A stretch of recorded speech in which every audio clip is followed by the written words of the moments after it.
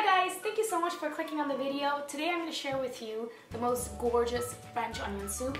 A couple months ago I really wanted to try French onion soup, but I was very nervous because that's so French and I'm so not French. But I gave it a shot and it came out so beautifully, and so I've been hooked on the recipe, and now since I have mastered the perfect French onion soup, I decided that it was time I want to share it with you. So let's get started.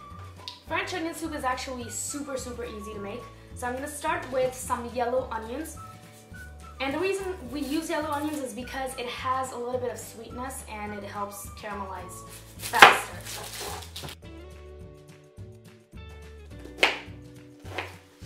Now onto the pot, I'm going to turn on the stove. And now into that goes in 2 tablespoons of butter and about 2 tablespoons of olive oil. I love that sizzling sound. And we're going to drop in our sliced onions.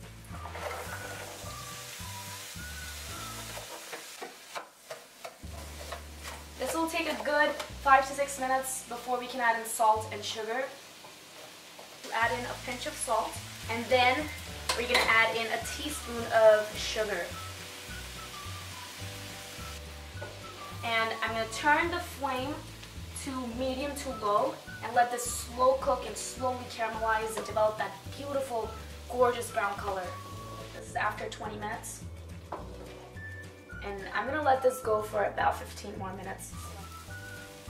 Right now, this is looking really beautiful. Now to thicken up a little bit of the French onion soup, I'm going to add in a couple tablespoons of flour. And just stir it on a low flame. So now into this, it's time to add in the liquid. And for the liquid, we're using beef broth. And just go straight in the pan. Just give it a good stir. At this point, I'm going to add in a few bay leaves.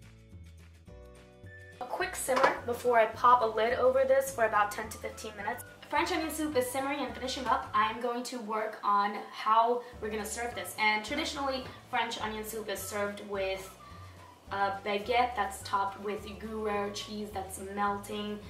I'm just going to slice it diagonally, just like so.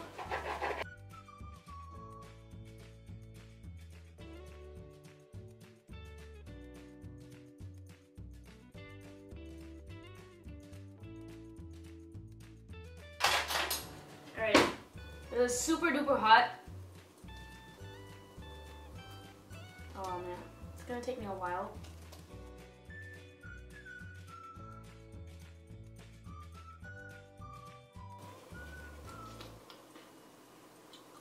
Oh my gosh. Yes. Just a little bit of gruyere cheese give it that pungent flavor. It's perfect for this time of year. It's gloomy outside, it's overcast, and all you want to do is just take this, sit on your couch and watch some Christmas movies, even though Christmas has passed. But this is just plain perfect.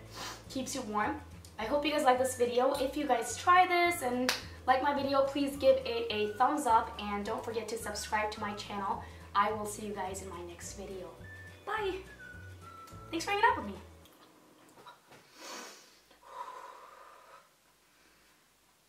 Time out.